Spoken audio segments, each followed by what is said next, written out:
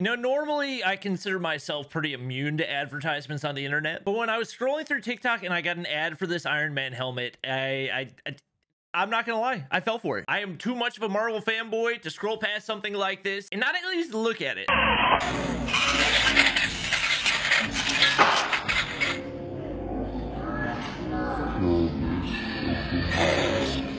And I hopped on the page and it was only $35. And I was like, this can't be real. But then I looked at the comments and it was all positive feedback and they all had likes. I was like, okay, you know what? Screw it. $35. What's the worst that could happen? Scam. Scam is the worst that could happen. I actually looked up the cost of the actual helmet and it's about $300 US. So if you see anybody advertising it for anything less than that, don't fall for it.